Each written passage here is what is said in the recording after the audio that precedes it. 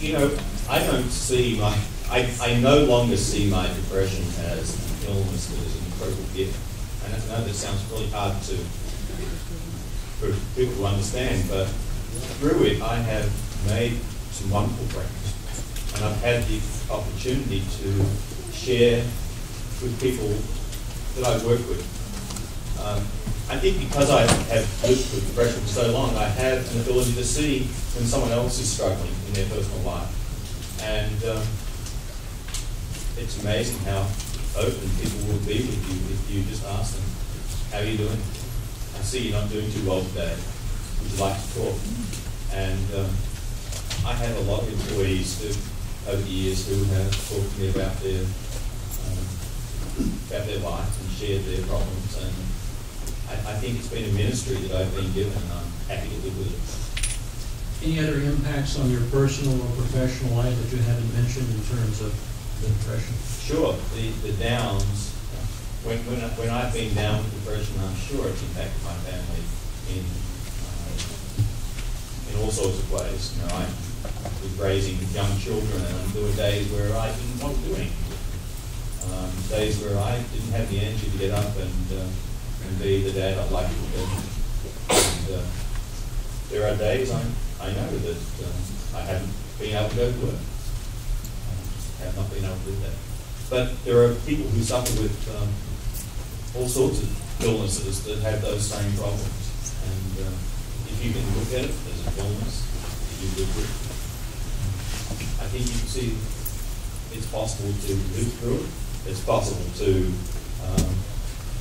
gain a lot from it, not just to be held down by it. When did you decide that you were going to speak publicly about this, and why did you decide to do that?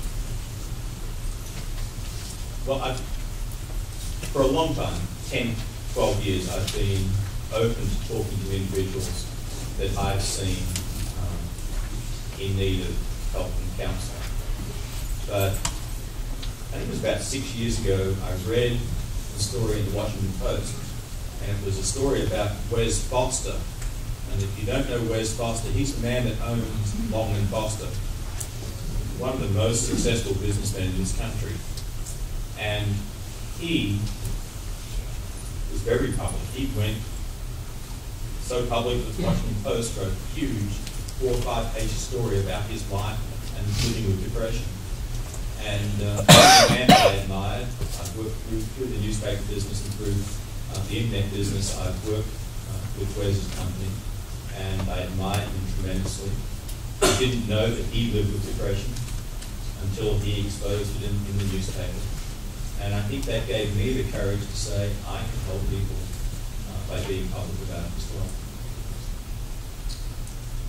Mary Jane, you've gone through the tragedy of losing your husband 2 years ago.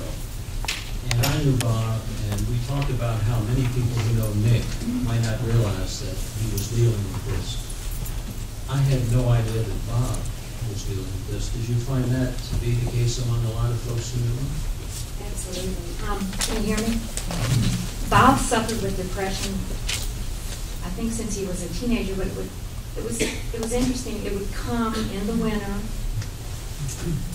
just every year, and he saw a therapist. He took some medication, and you increase the medication when it was there, and you wean yourself off of it, and it would go away.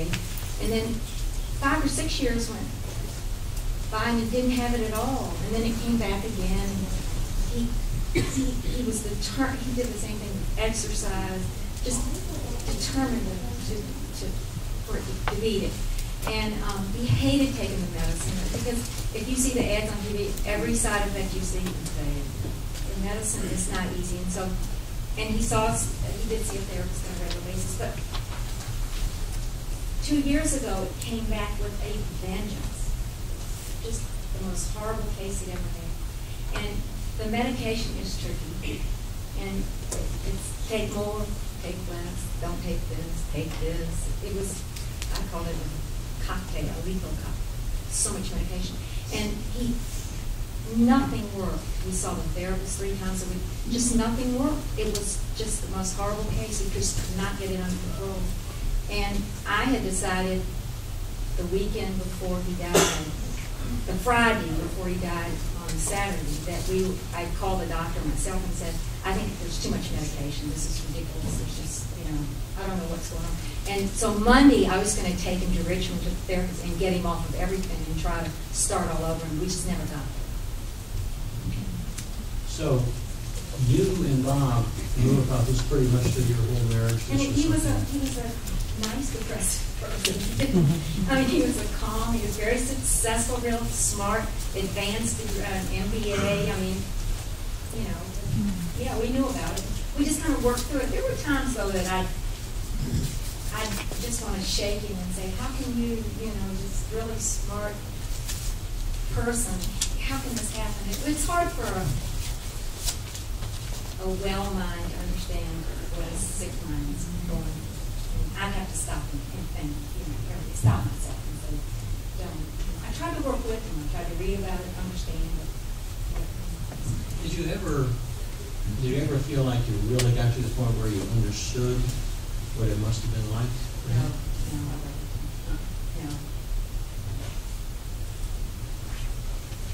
No.